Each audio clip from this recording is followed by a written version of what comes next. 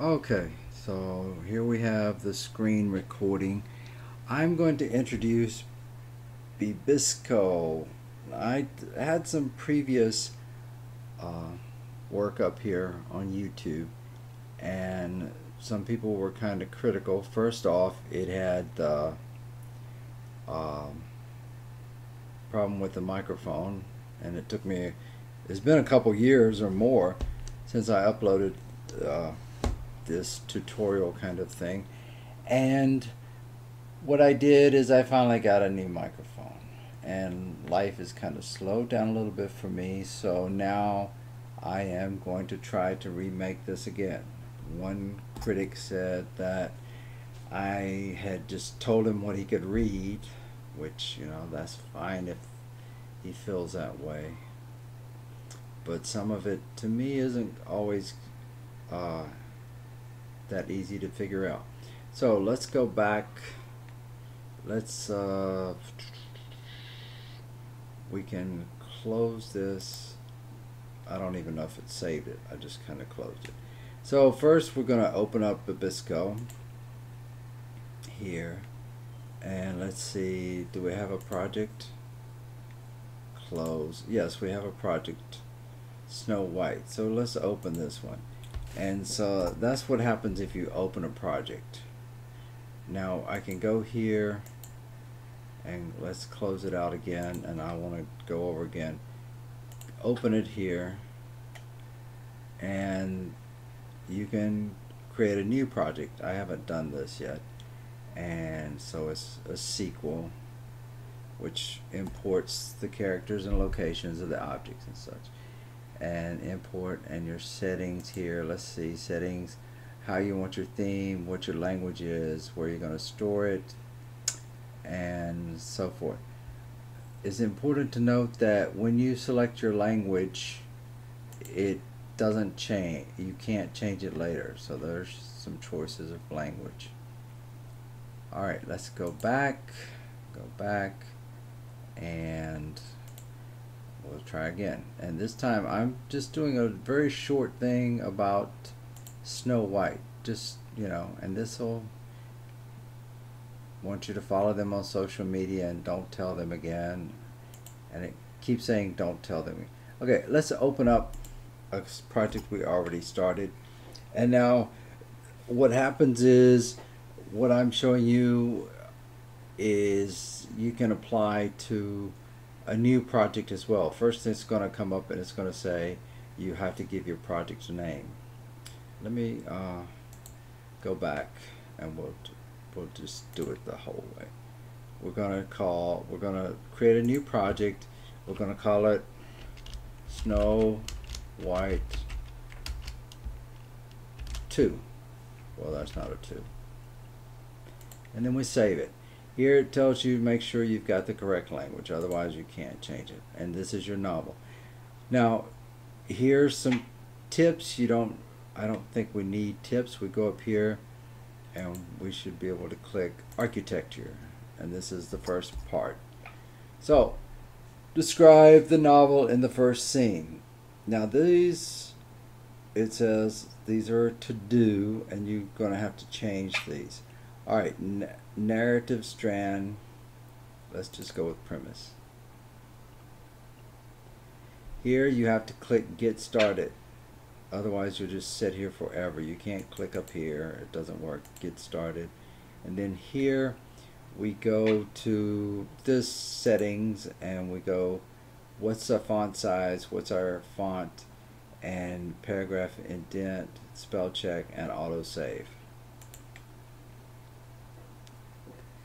Alright, let's evil queen wants to kill Snow White. For people who are beginning or whatever, and I'm not going to, this is just an example. You have to figure out your conflict and your resolution, and you put it in here. You have click the save or Control S right here and click it. It saves, and then it goes like this, and you can't do it again. You can go back and you have to go up here, and this not yet complete, and this is completed. If it's not yet complete, it changes to that, and it'll show up when we go back to architecture. Right here, you can go back and see right here it says it's not completed yet, which means you have to go back and fix it. Finally, when you're done, you put OK, and you move on to the next one. And by moving on to the next one, first you have to go back, and then you'll move to the next one. The next one is logical event. Again, click start, get started. We can go over here and we can just select something and just anything. And I'm not sure if there's a limit on this. And go down here and pick up. We can post it in here, and don't pay attention to the words. They're just there to give you an example. But you want the narration of events, so forth. Then you save it. Again, if you're done, go ahead and click OK, and then go back to architecture and move on. Now I think if you can go back to this, and you can still edit it even if it says OK. This OK is just to let you know that you're done with it. You don't want to make any more. The setting, get started, click again, save it again, and we're done with it.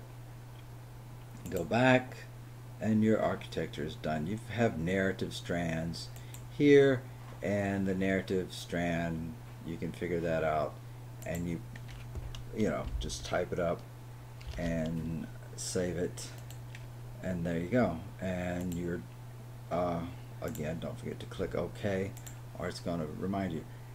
Now, characters, main character, create your first character. Of course, is Snow White, and I'll just type Snow because we don't have a lot of time. I keep forgetting to do OK. No, she's not done.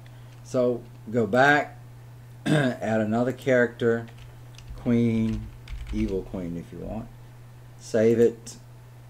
Alright, go back, and in the original story they were named after the days of the week by the Grimm's brothers. Can't use Disney's because Disney has a copyright. Alright, so it's Sunday through Saturday down here for your secondary characters.